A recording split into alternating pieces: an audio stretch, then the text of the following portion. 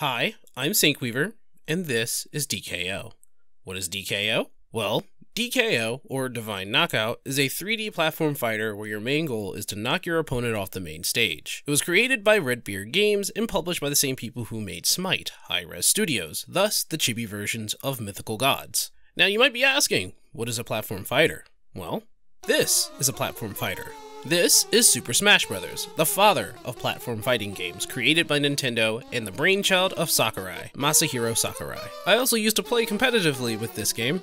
It showed me true despair. DKO, however, isn't just knocking out your opponent. You have different game modes and different flavors. 3v3 arcade, which I argue should be the main mode, 2v2 knockout, and 1v1 knockout. In the arcade, you have different game modes. Coin Blitz has you and your team collecting coins and distributing them in a chest. You can collect them off the ground since they will be dropped periodically, or gain them from knocking out an opponent. King of the Hill has you and your team occupy a random circle on the stage, and you all must work together to accumulate 100 points to win. The more of your team in the circle, the higher the priority you have to gain points while within the circle. Oddball, basically keep away. The goal is to hold a ball or crown for as long as you can until a team reaches 100 points. Oh, and as long as you're holding the ball, you'll have enhanced knockback on your attacks. And lastly, Knockout, the game mode everyone plays the most, and that's because this is the game mode where it's at its most basic. Knock out your opponent 8 times and you win. These are currently the only game modes in arcade, and winning 3 of them will net you the win. Hopefully, we'll see more variety in the future. 2v2 is a team of 2 knockout mode where you only need to knock out an opponent once. Well, one opponent each, since it's 2v2. And it's a best of 5. And 1v1 is just only one player versus another one player. Same rules apply, you beat the opponent out once, it's a best of 5. And for those of you who do not know what a best of 5 is, you have to win 3 rounds out of a potential 5.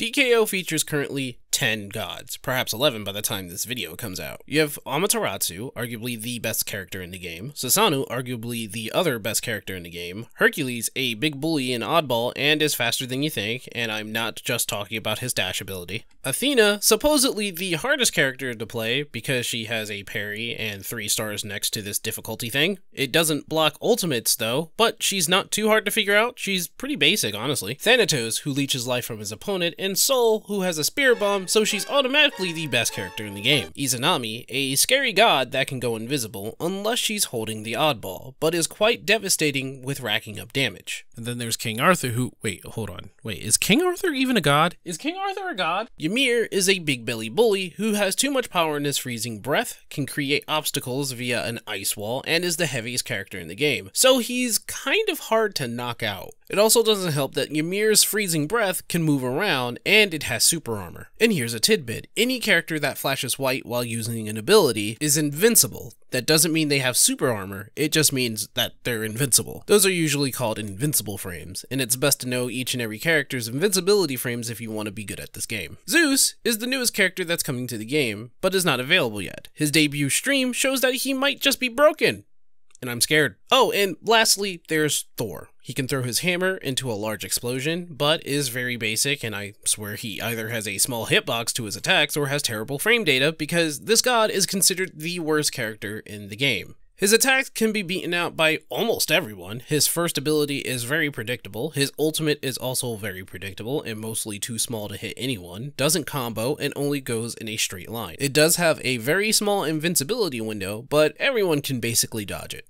So I think I should just change my main. DKO used to be free to play, but then the devs said they wanted to make an actual video game and placed a price on DKO. In all actuality, the reason why it has a price is because it's going through a founders period. We don't know how long it's going to be in a founders period, but it may go free to play afterwards. You can buy the game for $24.99 USD with the founders edition or $49.99 USD with the ultimate edition. The difference between the two is that the founders edition gives you the whole game, an epic soul skin, a decal, a profile card, and Susanoo, along with a chibi version in the original SMITE game. Ultimate gives everything the Founders Edition has, plus 4 extra tokens you can use to buy gods with, an epic Dark Heart skin for Athena, 1,000 runes, which is the premium in-game currency for DKO, the Ultimate title, and bragging rights for spending $50 on a chibi SMITE game. DKO also has an in-game shop. It uses runes, which you can buy with real money. Apparently, there's no pay to win, and everything on the rune side is cosmetic. However, Tim the Tatman is here in the game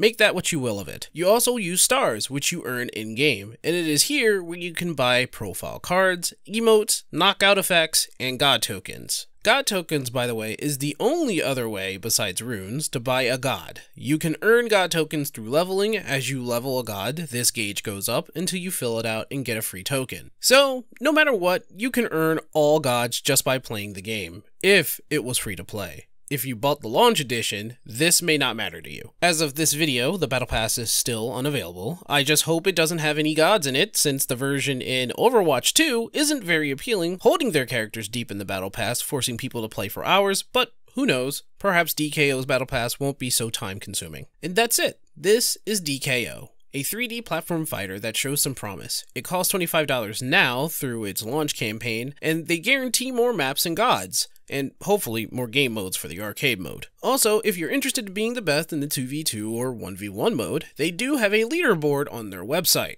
Good luck. DKO is available on the PlayStation 4, PlayStation 5, Xbox Series X and S, Xbox One, PC via Steam and Epic, all of it crossplay I may add, and I'm pretty sure you can play this on your refrigerator. As a new character, Zeus, coming out soon, and again, he seems broken. And if he's already out by the time of this video, well, forget what I said about this. Go play Zeus. Try it out, and I hope you have fun. Bye now.